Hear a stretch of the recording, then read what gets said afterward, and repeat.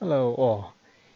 Today I'd like to talk about how to restart the computer without actually restart the computer. Many times when you install something, some program, you install it and then it asks you, prompts you for the computer to reboot, but then you have so many applications open and then you don't want to close them and restore the computer. Take a few minutes. Windows is very slow on old computer to restart.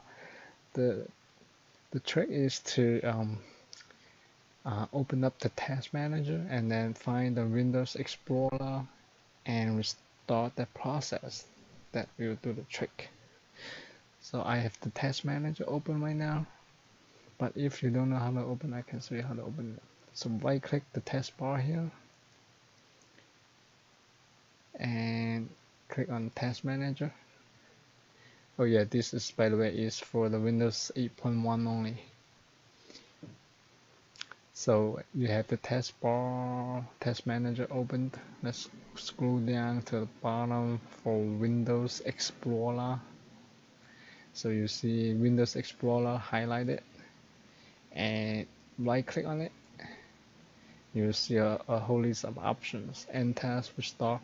So just restart the Windows Explorer process. You see it flashed, the screen flashed, it means everything refreshed. So it's like restarting the computer now. So it